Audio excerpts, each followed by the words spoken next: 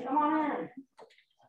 We are really, really fortunate today to have a group, our HRTM advisory board here, and we have a group of outstanding, really smart people that help us understand some things that we don't teach enough in our program that I think that we're going to continue to educate you all on. So I'm happy you're here.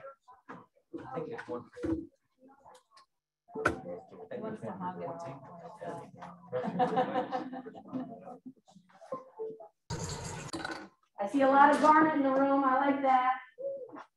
It's homecoming. I give my students the hard time. Pass it on. Sorry. I know. All right.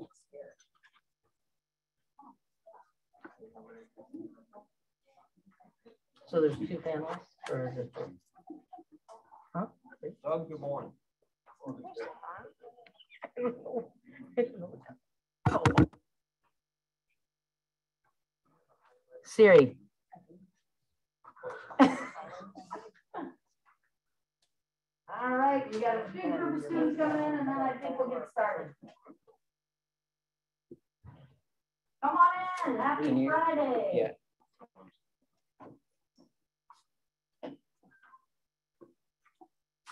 Good morning, all of you guys in Zoom land.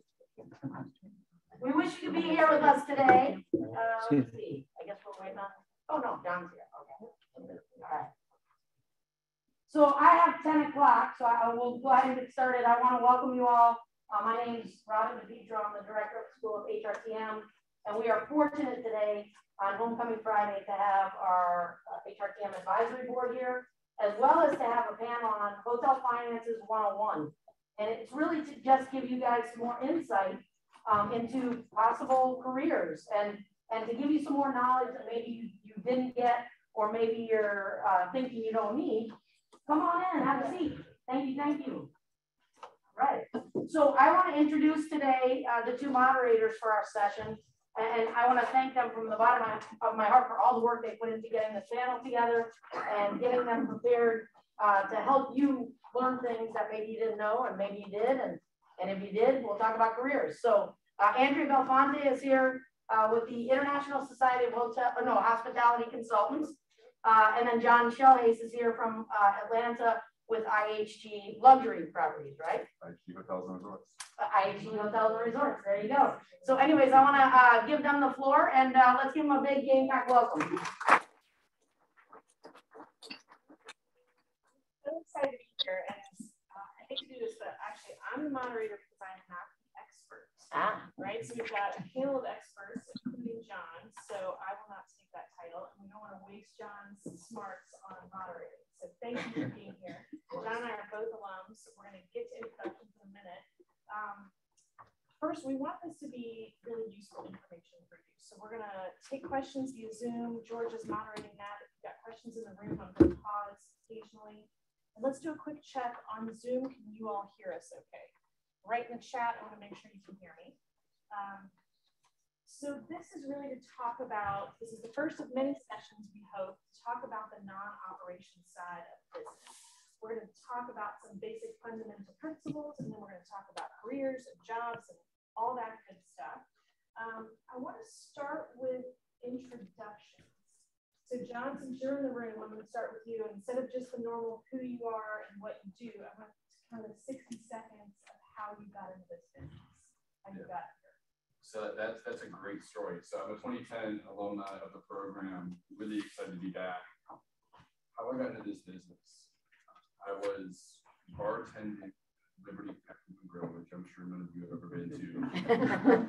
And that the business got really exciting for me, and ended up loving hotels because bartending at 2 a.m. is not that great after a while.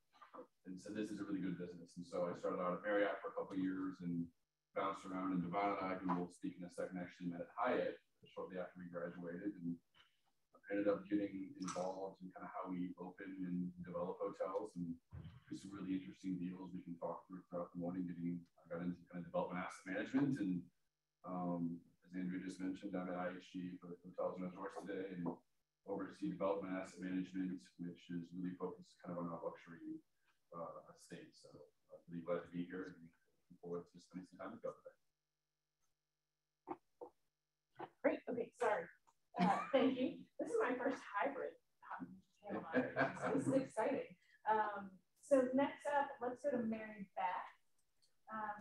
coming to us live from Atlanta, Georgia. So tell us a little bit about yourself. Yes, good morning, everyone. Hi, it's a pleasure to be here. I hope you can all hear me clearly. Can everybody hear me okay? Yep. Okay, excellent. So my name is Beth Cutshall. I am the founder and managing partner of Amara Capital. I started Amara Capital 3 years ago while I was simultaneously Chief Development Officer for HVMG, which is an owner-operator of hotels throughout the United States. I was with the company for 11 years, in which time I did over 90 deals. I personally invest in deals. I've syndicated deals. And my background started real quickly in operations. It took me a while to figure out how to get into this seat on the bus. I was in F&B, operations, sales and marketing, property, regional, and corporate level. And it was many years into my career that I pivoted and got into the transactional side, and I love it. And I'm happy to be here today. A couple of weeks ago, I left HVMG to solely focus on Amara Capital and expand it not just for women investors, but minority investors. I'm excited about that. Closed on a multifamily about a month ago in Atlanta. We have a piece of land under contract in Atlanta that we're looking at. They're doing condos or hospitality. And the best is just starting. And thank you for having me. Thanks, Andrea. So let's move to Jonathan. You're next on the screen. So I'll Thank you, Andrea, and good morning, everybody. Thank you for inviting me to be a part of today's discussion, especially on a Friday. I know as a student, I used to avoid Friday classes as much as possible. But my name is Jonathan Jager. I'm with LW Hospitality Advisors based in New York. We do appraisals, valuations of hotels. We do feasibility studies and market studies. We asset manage hotels, and we do some litigation support work as well. So really a full service hospitality consulting company doing work all over the United States, Canada, Mexico, and the Caribbean. And I think the way that I got into this industry is fairly pertinent for the students in the room today, is that I was a student at Boston University. I think it was my probably junior year when I attended a session just like this, and the speaker was Rachel Roginski from Pinnacle Advisory Group. And even though I was nervous and probably shaking, I went up to the front of the room after the discussion, introduced myself, somehow finagled myself into an interview with the company. And then shortly after that, I was offered a job to join as an associate, which is where I started my career at Pinnacle back in 2008. So thank you. Great. Thanks, Jonathan. So next we'll go to Davonne. Good morning, good morning, good morning, everyone. I hope that you all can hear me. Greetings from Atlanta, Georgia. My name is Davonne Reaves. I am the president and founder of the Vonne Group, where we teach people how to become successful hotel owners and investors. And just like Mary Beth, I have a fund as well, where we get folks, particularly minorities, to invest in syndicated deals. So I actually got my start working in the hospitality industry like my other counterparts. I did not know about owning hotels or the transactional real estate side. I got my start working as a front desk agent, sitting in the seat that you are in today. Over 14 years ago, I was a front desk agent at the Hyatt where I met John. And while I was at Georgia State University, and I didn't know anything about anything outside of operations until after I graduated, which post-graduation, I started learning more about feasibility studies. I took a non-paid internship in order to get that experience. And then I was learned about the corporate side, asset management, feasibility studies, and did that for about 4 years, and then transitioned and the entrepreneurship bug bit me and started my own consulting firm and a fund which we acquired at 85-room Home 2 Suites by Hilton in El Reno, Oklahoma last year. So that's my story, and I am here. I love speaking to students, so I'm excited to be here with you all today, as well as my other esteemed panelists. And thank you, John and Andrea, for the invitation. Super excited to be here with you all. Great. Thanks, Thanks, everybody. So like I said, these are experts. These folks speak at hotel investment conferences all over the world, and so we're really excited and lucky to have them. We're going to jump right in and go to our first slide. And I've got my phone now because I'm checking text or Facebook. Wait, the Facebook isn't cool anymore, right? Okay, well, whatever it is that you guys check, I'm not checking that. I pulled up the numbers from ALL. So on top of how amazing and wonderful and big our industry is, you can see by these numbers. For the purposes of this conversation, the first half of 2021 had $30 billion of hospitality investment. A serial pandemic, and that's half a year. So this is big. This is a big space. There's a lot of money in it. So that's why we want to talk about it. So I'm going to go to the next slide. And we're going to talk, Davonne, I'm going to throw this out to you. So why would somebody want to invest in hotels, and how is it different than other asset classes of real estate? It's so funny that you have the Monopoly board game up there, because that's actually what I teach my students, and what I teach people who are, one, looking to get into the hotel space, or two, they didn't know that they could get into the space. And in Monopoly, so I'm sure just about everybody in the room, if they haven't, maybe sometime when they were growing up, who all played Monopoly, right? Raise your hands. I can't see y'all. So John, y'all gonna have to help me. I can't see. So y'all gonna help me out. How many of y'all played Monopoly growing up? Yeah. Everybody. Right. And so y'all remember, so how many houses did you have to buy to get a hotel? I don't remember that.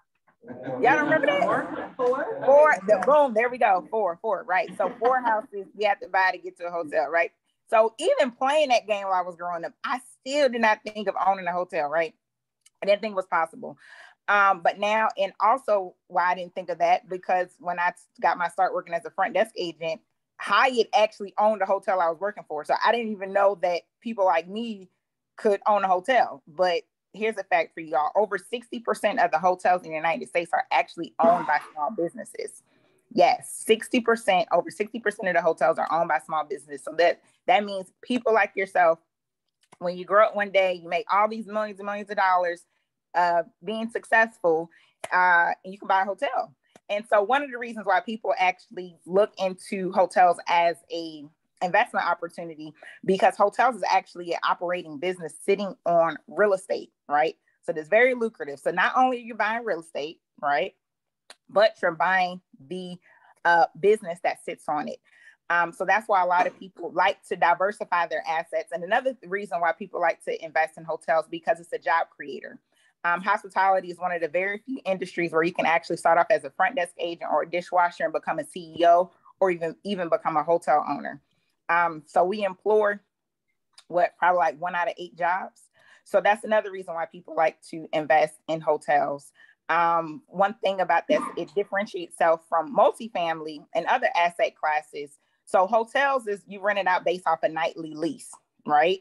So meaning you have a different rate every night, as opposed to if you're buying a multifamily or an apartment complex, you know, you're in that 1 year, 2 year lease, and you really can't change the rates. But when you're buying into a hotel, you're able to fluctuate it. So if y'all have questions, are we making this interactive, Andrea? I didn't know. Are we doing? Yes. How are we doing? Yeah. So let's go to the next slide real quick, and then if you've got questions, put it in the chat, or if you're in the room, raise your hand, or I'm going to stop kind of regularly for questions. Okay. So, Davonne, anything do you want me to go move on, or anything else? Yeah. Let's keep it going. Okay. All right. I like it. So next slide. So when we think about where the money comes from for hotels, sources indicate that invested capital are similar to ratios of other real estate classes mentioned, with private equity accounting for 75 to 80% and public equity accounting for 20 to 25%. When I was your age and sitting in these rooms, I had no idea what those words meant. So that's why we're going to throw to Mary Beth to help us understand kind of where the money comes from for hotels. Yeah, thank you, Andrea. So it's interesting about where the money has come from and where the money is coming from right now. And I'll talk about historical. To Davonne's point, there are a number of hotels in the industry, in the US especially, that are owned by families and owner operators. They may have 1 or 3 or 5 or 10 hotels, but a lot of these folks could be a motel, it could be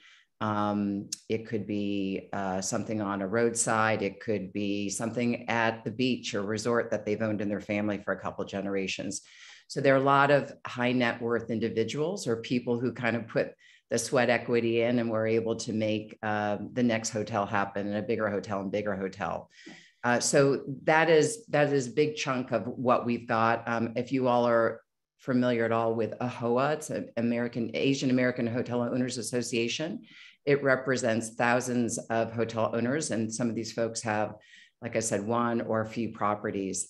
So there's that bucket. There's also the bucket over the past couple decades that have been growing is private equity. And this is money that's raised in a fund.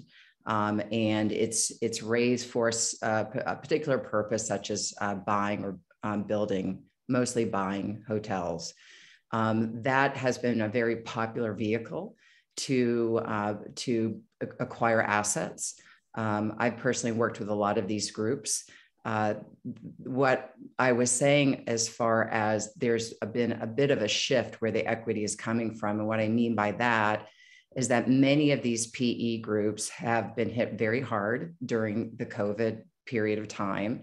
Promotes, I'm not sure if you're familiar with a promote. A promote is kind of the back end value that you get from putting a deal together and having it be successful and make profit.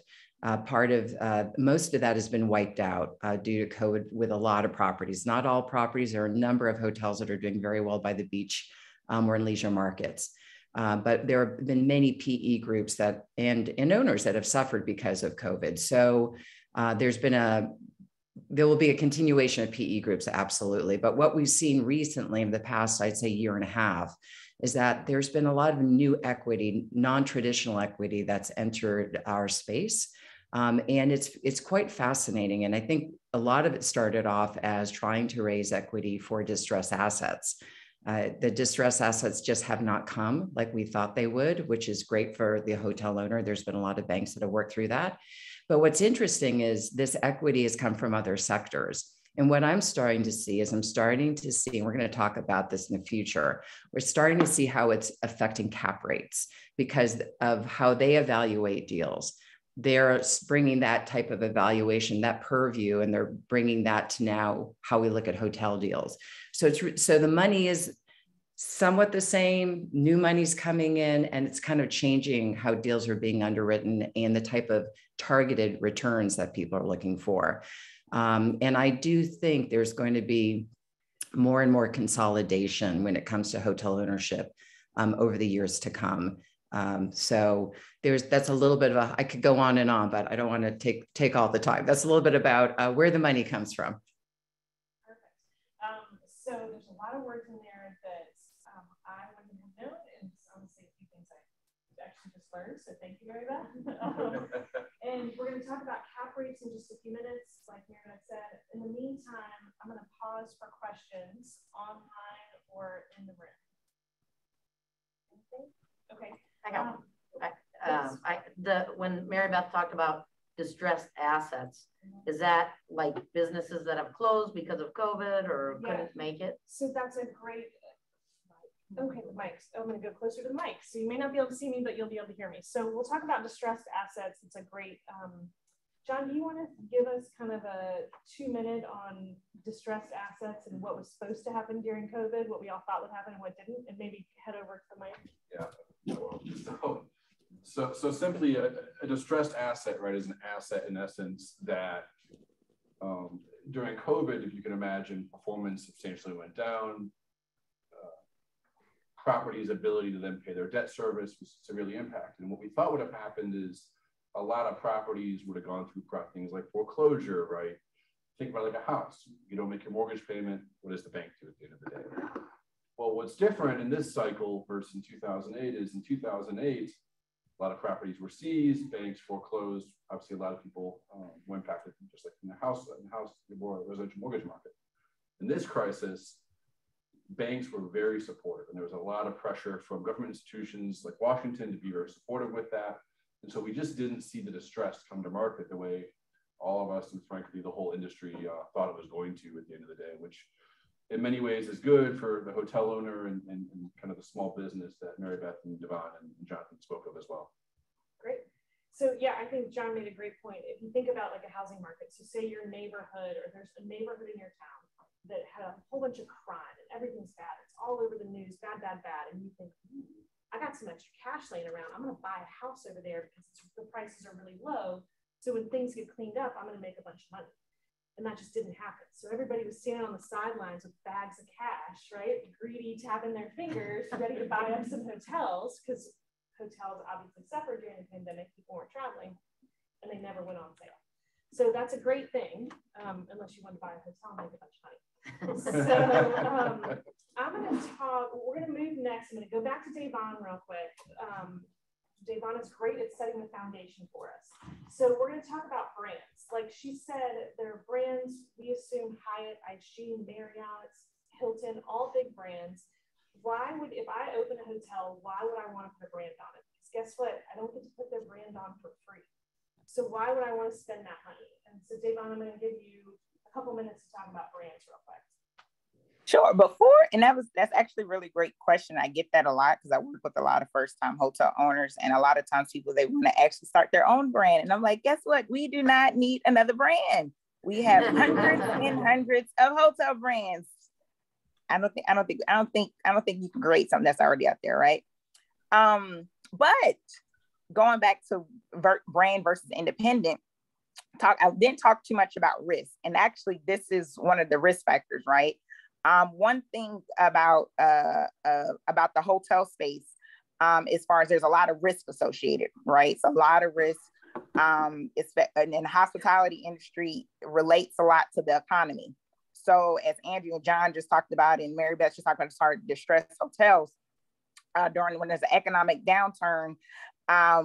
Typically the hospitality industry is hit hard, right? So we just talked about how, a lot of people thought, even I thought, that there was going to be a lot of distressed properties or a lot of opportunities to buy a lot of hotels because there was an economic downturn, but that didn't happen.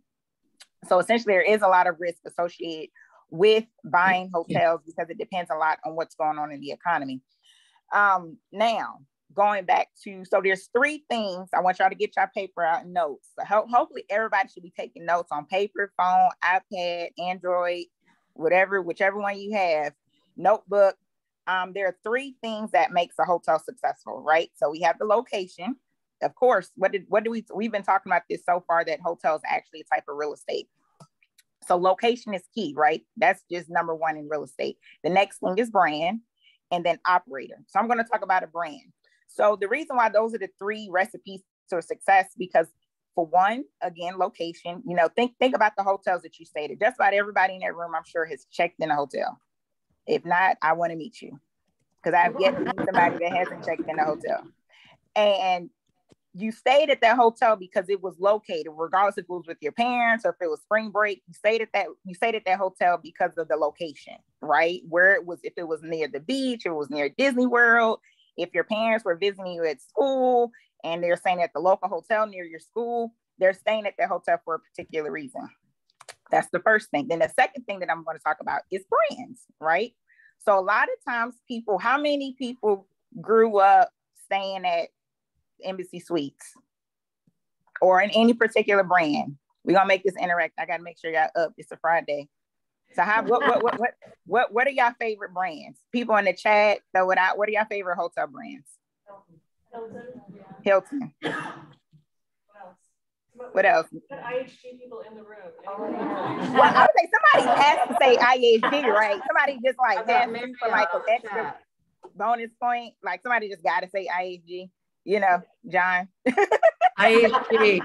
IHG. Okay, very bad. Yeah, I have a Candlewood Suites. They're great. There we go. Yeah. Right. So brands, and those brands, y'all probably grew up staying at those particular brands. So y'all grew up with them. Y'all fell in love with it. DoubleTree has its cookie. You know, Embassy Suites has the breakfast. You know, y'all probably stayed at the Moxie, so they got that cool lobby going on. If y'all old enough to drink, y'all probably got a little drink at check-in.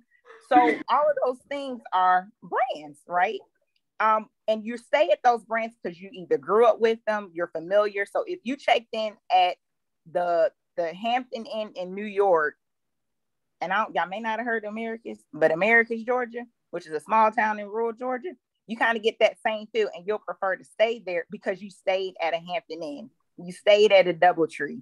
Your parents took you to Embassy Suites a lot growing up, or they took you to Hilton growing up. So typically as you grow older, you're like, you know what, I remember staying at these brands. Now, I may not stay at the hotel that my mom, that my mom and that my parents took me to, but I want to stay in that Hilton family.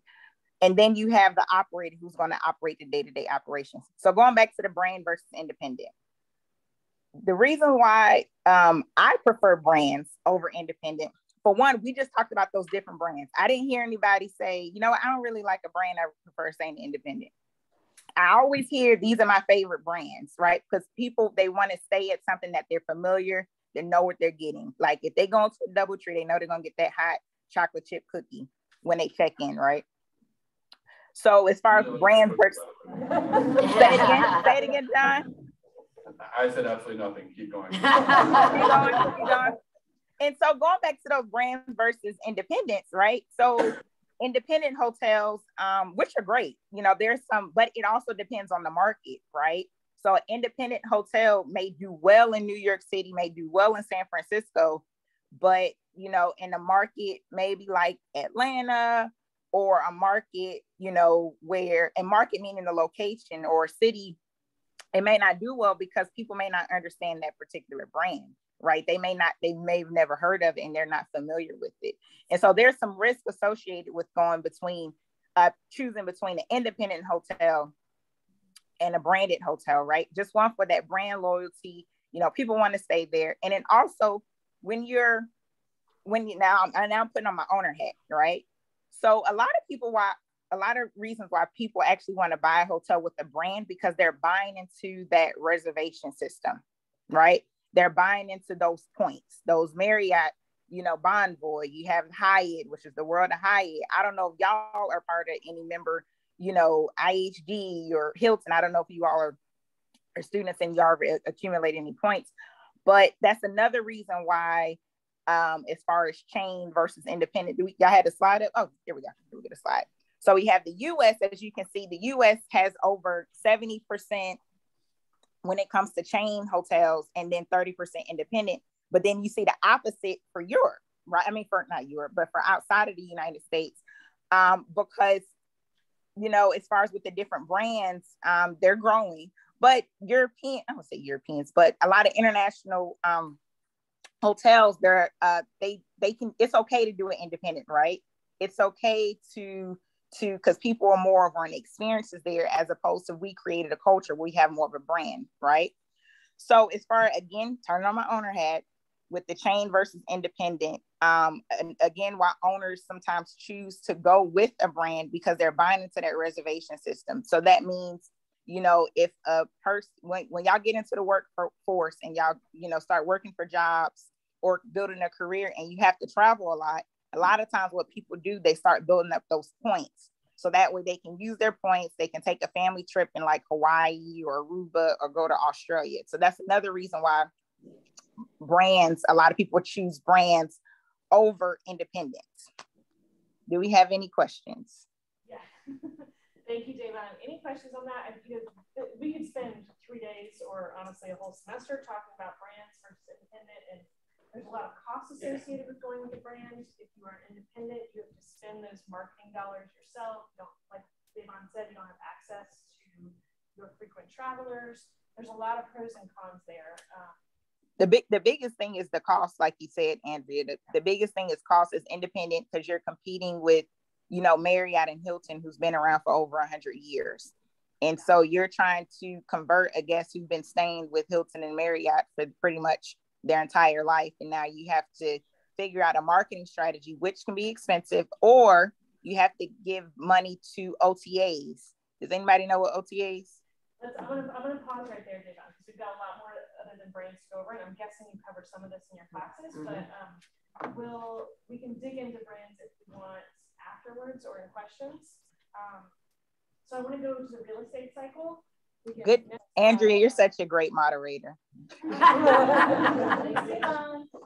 right, so I'm going to turn over to Jonathan to talk about the real estate cycle. We touched on this a little bit with distressed assets, but Jonathan, I'll let you do the deep dive and just let us know when you want to go to the next slide.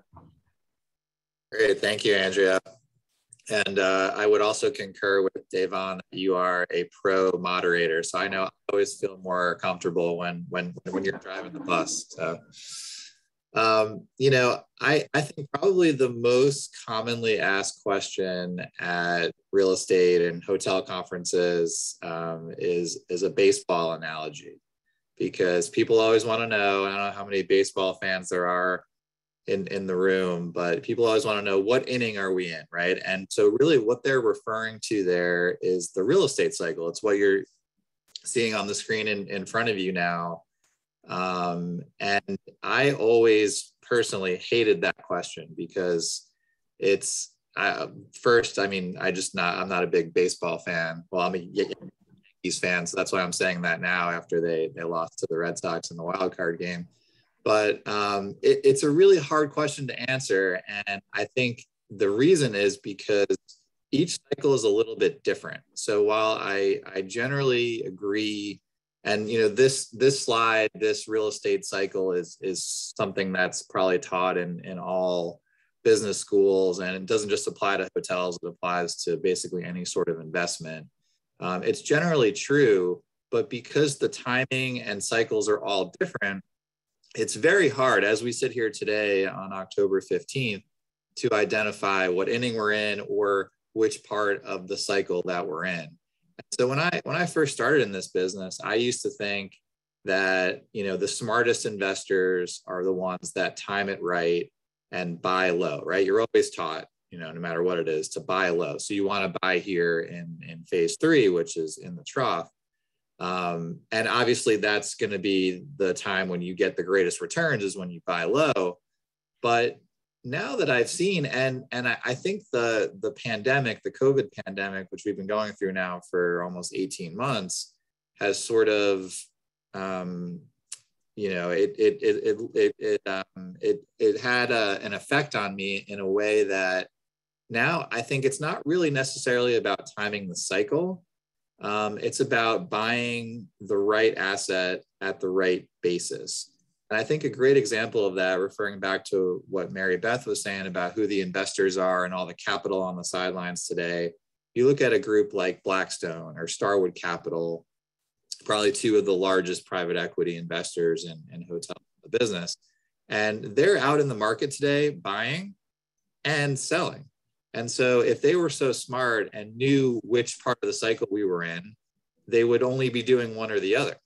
But the fact that they're doing both sort of tells me that it's not necessarily about timing, it's about the right asset and the right market. So if you want to go to the next slide, Andrea, it's sort of the same cycle, but related more to the hotel business and what happens. So hotels are a little bit unique in the cycle, because what we often see, and this is true going back for a couple of cycles, and so the most recent cycles would be, the low point would be around 2001, 2002, after September 11th. We increased and we had a positive cycle through about 2008, 2009. A lot of you in the room are probably a little too young to remember exactly what happened with the financial crisis at that time, but that was a very severe downturn, specifically for the lodging and travel industry. And then we had a pretty strong run for 10 years recovering from that, and then exceeding records, you know, really ever since 2014, 2015, up until March of 2020, when you all know. So those being kind of the last two cycles, what we often see is the amount of new supply coming into the market happening at the exact time when fundamentals, and by fundamentals, I'm talking occupancy, ADR, RevPAR, NOI, which is net operating income, starts to decline as we go through the next cycle. The reason for that is because the lead time, the development cycle, takes a number of years as hotels are first conceived, planned, and then ultimately developed and opened. So unfortunately, supply is typically highest when fundamentals are going down. That's a little different today because it's harder to get projects financed. But just kind of one example of how we go through this cycle. Then as we're in times right now in 2021, the amount of new supply, so you can see on the graph here where it says development slows, we're seeing very few new projects start. And there's a few reasons for that. One is the fundamentals. Two is the difficulty of getting construction financing. And so usually now we'll have kind of a low in terms of new supply while the existing hotels are recovering from this downturn. And this has been kind of a prolonged downturn, but very specific nuance to certain markets. So the top 25 markets like New York, like Chicago, like Washington, DC, have been hurt the hardest, whereas the resorts, the drive-through hotels have been performing better. So that's really just a quick description of the real estate cycle, the hotel market cycle. And then the last slide here, slide 11, is really just about the emotions and what you're supposed to be feeling as an owner.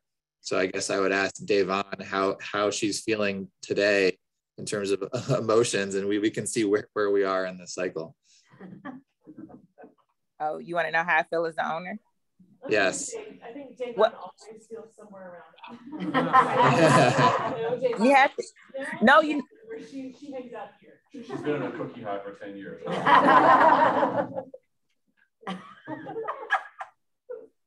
No, actually, my hotel is doing well. We're fully staffed. So again, that optimistic. Oh no. And the cookie high just ended. Okay, I'm going to keep us moving. I'll pause for questions. Any questions on the real estate cycle, either on Zoom or in class? All right. Well, just a quick question. I'm just trying to make sure our students know, like, is it best when you graduate to go into operations for a while to learn before you go into this area, or? Rhonda, we're going to get to that. Sorry. I was giving you a preview. No, we're going to talk about career paths in just a few minutes. That's why I'm kind of trying to speed through this, because I think the career piece is important. So I'm going to turn it over to John to talk about cap rates. I will say he is not a professor, but I know he deals with this every day. So you're getting real world experience here. So we'll go to the next slide. So I'm going to keep this somewhat high level because we could spend a very long time talking about cap rates. But simply said, a cap rate is a way to value a hotel, right? Just like to keep it kind of the monopoly example. When y'all look to value a home, what do? You go to Zillow, you look at this estimate, maybe ask a broker, maybe you make it up, who knows? But ultimately, if you think about how to value a hotel, what we use in essence is a cap rate. And so the simple way to get a value is you take the property's net operating income, which Jonathan touched on just a second ago, the profit, the pre-debt profit for a hotel. You divide it by a cap rate, which we'll come back to in a second, and that simply gets you the hotel valuation. So what the hell is a cap rate? A cap rate is in essence an intrinsic measure of risk associated with the asset. So for a hotel, cap rates are numbers. Simply a 3 cap, a 4 cap, 7 cap, 8 cap, and so on. And so when you do that, and you apply a certain number, which is a measure of risk associated with the deal, that'll end up getting you the value. We kind of pause there, because cap rates are a really fundamental part of real estate, but I want to make sure this is a really important concept for how we look at hotel finance. Does that make sense, everybody? Everyone with me so far? And I'm being told to move. So, anyone want to take a guess? What do you think happened to cap rates over the past 18 months with hotels or real estate in general? Hopefully, everyone's saying gone up a little bit. Probably a little bit more risk in hotels, perhaps. A little bit. So if you think about cap rates, the other way to look at it is also there's lots of types of hotels, right? There's entry-level select service. There's some of the stuff I work on, which is crazy luxury resort kind of stuff. And so cap rates aren't applied the same, but there's a lot of measures that go into a cap rate. The chain scale of a hotel, maybe even the market, right? We touched on location a bit earlier. And so you could have the exact same box, but be in 2 different markets and have 2 different cap rates. And so what I would just simply pause, and then any of the other panelists can layer into this. Cap rates are very unique to the market, the asset, and the type, but ultimately that's how you end up valuing a hotel in total. Any of the other panelists want to add anything? I thought I'd keep this somewhat high level, but wanted to at least kind of touch on the topic holistically. Yeah, I'll jump in because I kind of highlighted it earlier. We are definitely seeing a shift in cap rates when we're evaluating deals and we're underwriting. Some of these new investors are actually very comfortable with lowering their cap rates with their exit. So because of that, they are paying more for opportunities than we have historically been seeing in the past because of the type of new money that's come in. And I don't think that's going to go away. I really do think there's going to be a slight shift in cap rates, purchase and exit cap rates with the industry with this new money that is pretty dominant in our space. So that's one thing. And another thing is, I think, if we have been for a number of years, we've been seeing independent properties trade at pretty aggressive cap rates. And I think that's continuing to be the case, where maybe about 15 years ago, it was much more, the brands were trading at a stronger cap rate. So a couple of things just to share that I'm seeing change in the industry. Great. So we've got a question. Georgia, can you pop that question up one more time? Sorry. Who let Brumby in? Yeah. Yeah, does Mary Beth show the real estate investment cost cycle? Yeah, we can share those slides. I'm not sure investment cost cycle. I'm not sure what you mean, Brumby. And then did NOI and hotel market value go down? John, do you want to answer that since you're here? So what do you think happened to NOI over the past 2 years? Anyone have a guess? And Mary Beth touched on this at the very beginning. Went down, right? Significantly. Yeah. And then it depends, right? Depends on the market. Well, resorts. In the very beginning, right?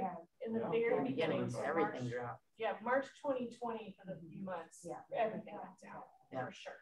And then since then, like John said, it's certainly been based on market. And we talked about market value and distressed assets. So I think we've touched on most of that. Think about where you're staying, right? You're going on vacation, you're going to the beach, maybe downtown Atlanta, big box hotels are having conferences. So it's really depending on what's happening in the world. I do want to touch on one last thing before we move on. There's one important thing when you think about a hotel valuation it doesn't consider. Anyone have any guesses on that? Which is important as kind of, we have different investment professionals on the call. It doesn't consider your capital stack, meaning your debt or equity in the deal. So I just wanted to highlight, because that's obviously, think about investment, that's a key part of how you look at a deal, but the valuation does not consider where that capital is coming from and how it's sourced at the end of the day. Great. So Mary Beth, I'm going to throw it back to you. Let's talk through some sample deals and give us an idea of how all this works. So if you think about some of the single owners, like we were talking about with AHOA, Davonne was talking about, so that's me, maybe a couple of my friends, I borrow some money and put a down payment down and buy a hotel. That we get. Let's talk about some of the more complex deals that you were talking about. We've got private equity, we've got money from all over the place, several different sources. Can you talk us through kind of how that could work? Certainly, sure. So learned already. Yes, I'm happy to do that. I'll give an example of a deal that we did that was probably one of my favorite deals. I'm looking at the tombstone in my office right now. It was, and a tombstone is basically a marker that you get that has all the sales price and all that of the property that the brokers typically give you once you close. But in 2014, we identified troubled Embassy Suites in the Galleria area of Atlanta. It had been impacted by the last downturn.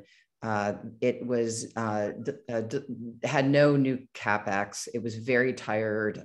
It was performing incredibly poorly. It was probably number 5 in its comp set. So, not performing with market share or top line or bottom line for that matter.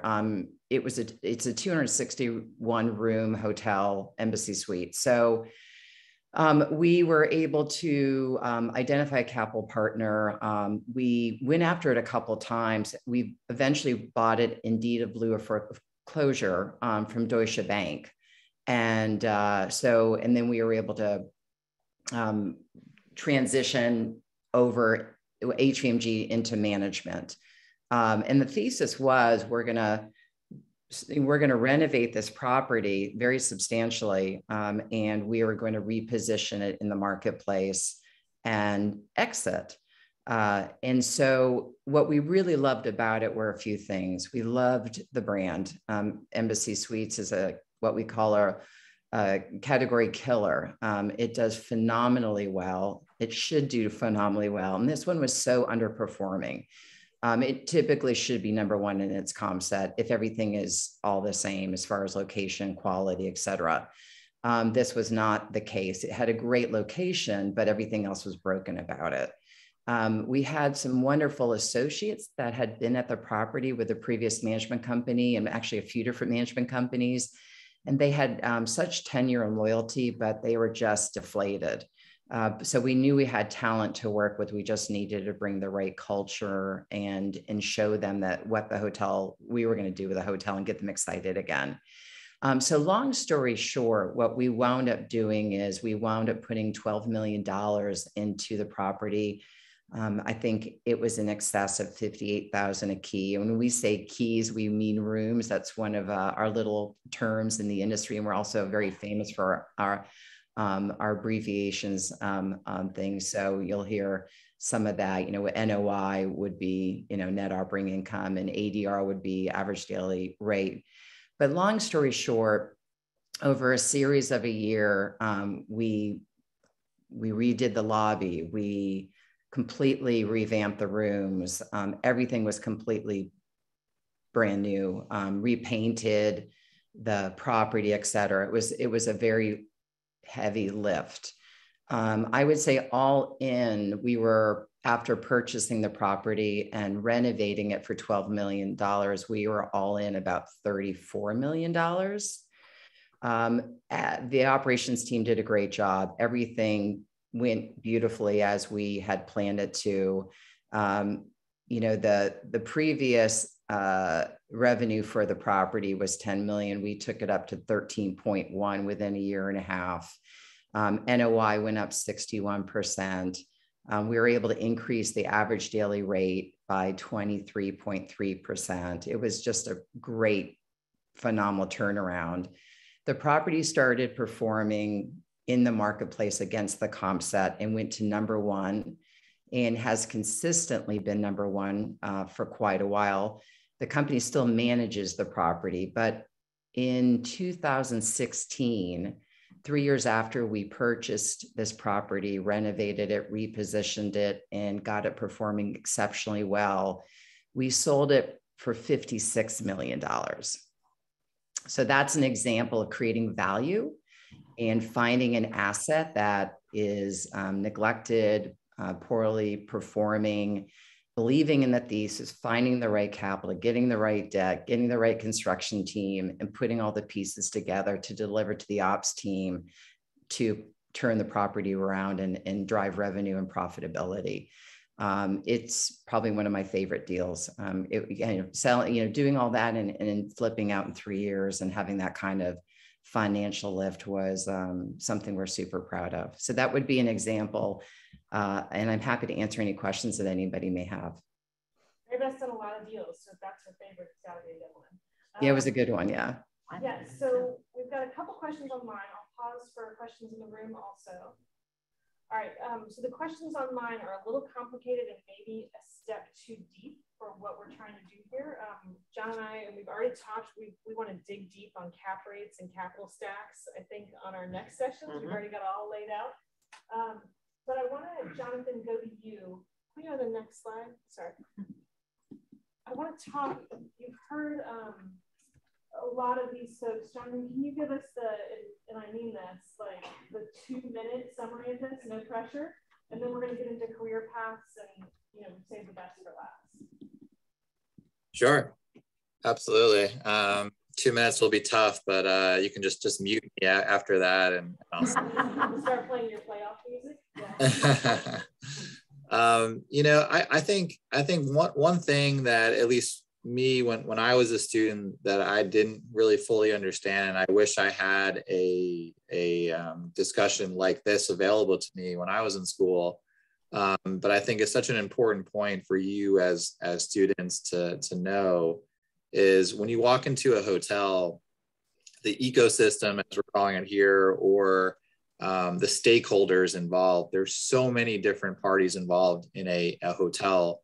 You know, I still, you know, as I talk to people not in the hotel industry, you know, just friends or family, you know, people think that you go to a Marriott hotel, that hotel is owned by Marriott, right? But in most cases, that is not the case, as Marriott is primarily a franchise and management company. They do own some hotels, but not very many. And so, you know, you look at the stakeholders involved, you have owners, and just that one category of owners, as Mary Beth went through earlier, and that's that first kind of big blue box there. You have REITs, which is real estate investment trust. You have private equity. You have sovereign wealth funds, which are, you know, can be international investors, which are big players in the U.S. hospitality market. Institutional owners, meaning kind of big institutions or you know, groups like Blackstone and Starwood Capital that I mentioned, KSL Capital. Public agencies, you could have cities, you could have states, you could have airport authorities that actually own hotels. High net worth is HNW, or family office, more kind of private owners. And then you have a lot of owner operators, and these are just some examples. There's many different types of groups that could own hotels. And so you have, that's just in the ownership box, right? And then you have an asset manager, someone typically like us that's overseeing the asset on behalf of the owner.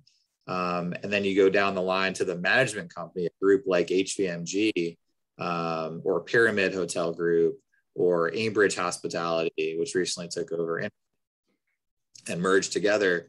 These are companies that manage the day-to-day operation of the hotel.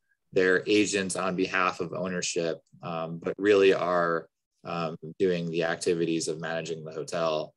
Everything from, you know, selling the rooms to servicing the rooms, handling the accounting and the finance and the HR. And then you go down the line here to property chain and guests.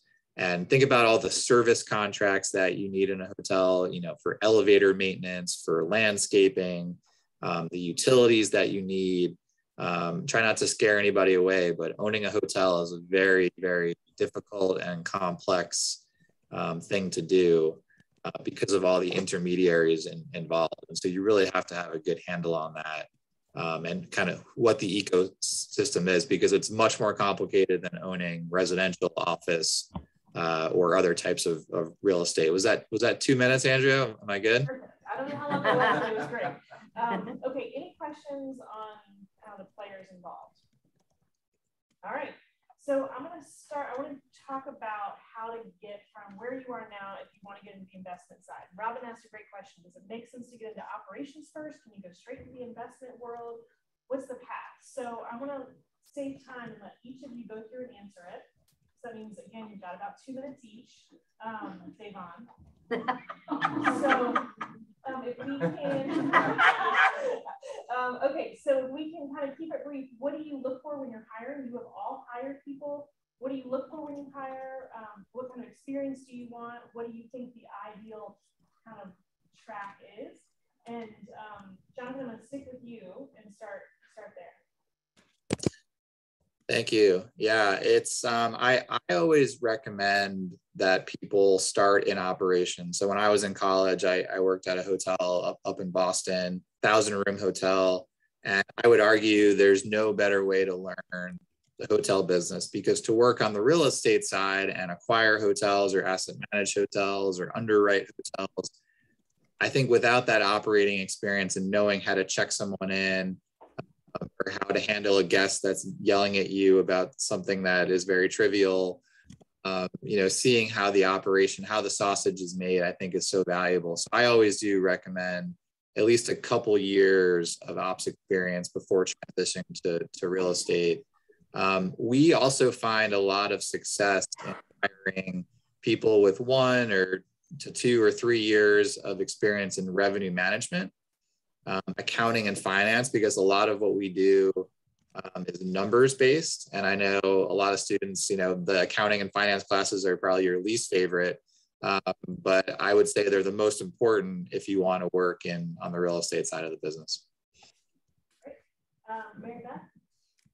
Yeah, so, I've been asked this question a lot, and I think if you want to get into the transactional side where you are evaluating real estate opportunities, hospitality opportunities, and you're new in learning, I think there are 2 tracks where you could accelerate your skill set the fastest. I mean, sure, you can do it yourself and talk to people and try to learn, but I think there's some gaps that are going to happen because of that. But from a sophisticated perspective, I would say if you can get yourself into an analyst role at a real estate platform, whether it be a PE group or a management company that's evaluating deals on a financial level, I think that would be really a really good path, because you are going to learn about the ins and outs of P&Ls and property performance from a par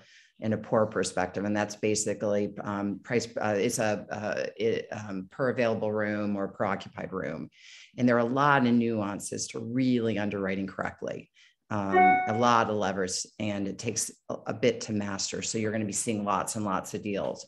So that's one path. The other path I would say would be coming through the brokerage side of the business, where you would be doing something similar, but you would be helping owners dispose of their assets or sell their assets. And because of that, you're going to be involved in putting together an offering memorandum and understanding what one would look at when it comes to looking at a hotel real estate deal, the market, the performance, market share, all the different levers again. But you'll also be seeing high level projections as well, because brokers do that. So, and you're surrounded, either path, you're surrounded by people who are farther down the path, and you're going to see a lot of different deals, and you're going to be able to quickly accelerate your learning about what to watch out for and what one looks for when trying to find the right opportunity. Because I tell you, when things go south,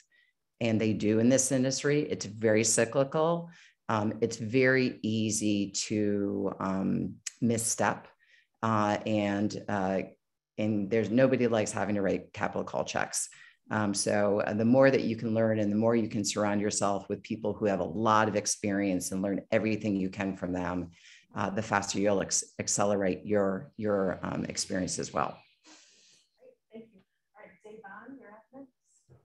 I agree with both Jonathan and Mary Beth. I would definitely recommend that you start off in operations to really understand how it works. So when you're analyzing deals, or when you're looking at deals or asset manager or whatever, you understand some of the complications that can happen with the hotel. Also transitioning from operations into an analyst role, as Mary Beth mentioned, I think is also a good pathway to getting into the transactional side or real estate side, because you're understanding the numbers, you're applying what you've learned or your experience in operations.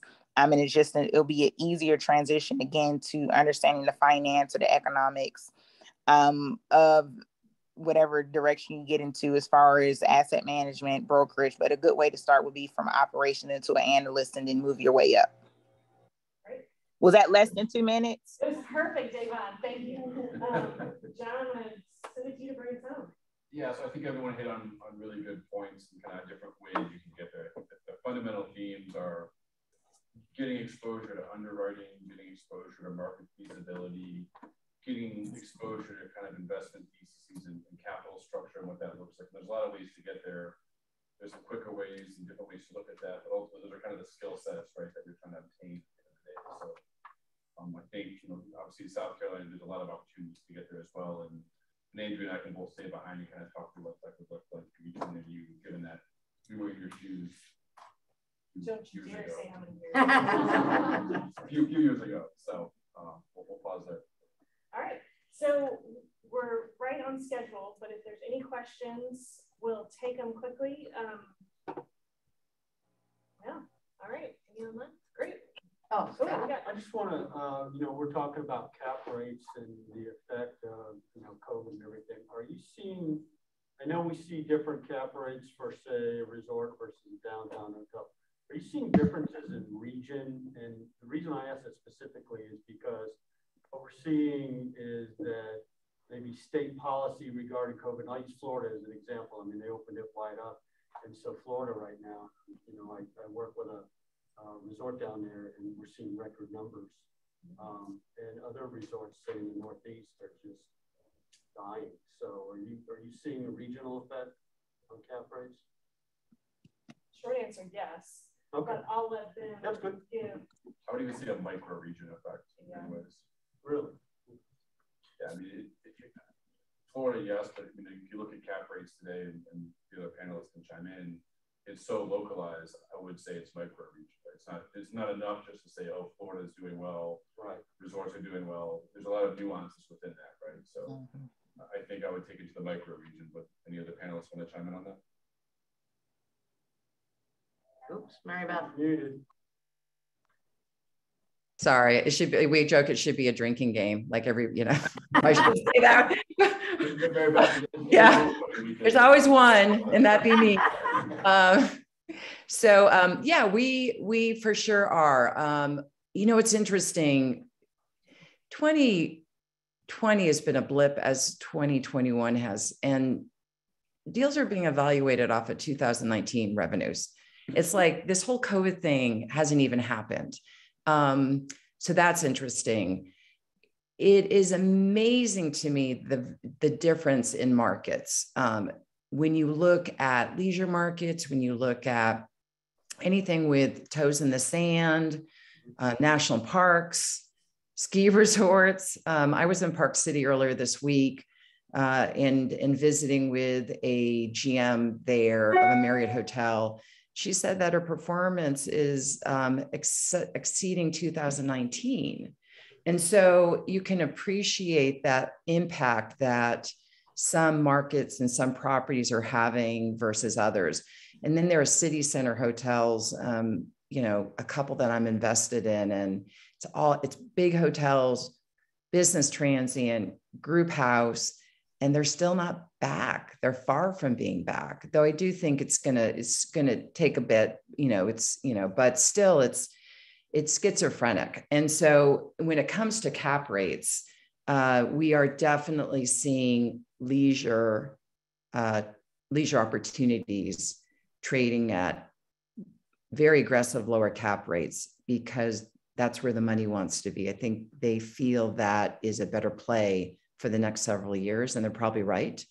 How travelers are shifting and the whole hybrid of working and staying and the desirability of leisure markets. So long-winded answer, but absolutely.